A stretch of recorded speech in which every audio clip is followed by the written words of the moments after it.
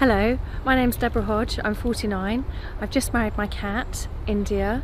I've been faced with eviction and I wanted to show that I would keep her forever and let no man do us part. This is India, who I've just married.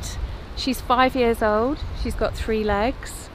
I love her. We've not got a sexual relationship, but I never want to be without her. We had to lose our 2 dogs, Syrian Starshine, and then we lost Jamal, and I can't be without her, so she's going to be mine. India, the 3-legged cat. So people might think I'm absolutely crazy, but I don't. I mean, look at the Ukraine. They're carrying their dogs, their animals, when they leave a wartime place, and I'm just facing eviction. My cat's part of the family. Everybody knows how important pets are. So I've married my cat, and I stand by that. And you might think I'm mad, but I'm not. Oh, my friends already know that I'm absolutely mental.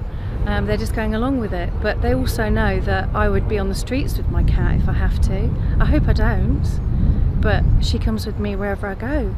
India, as I say, I've lost other pets, I can't lose her.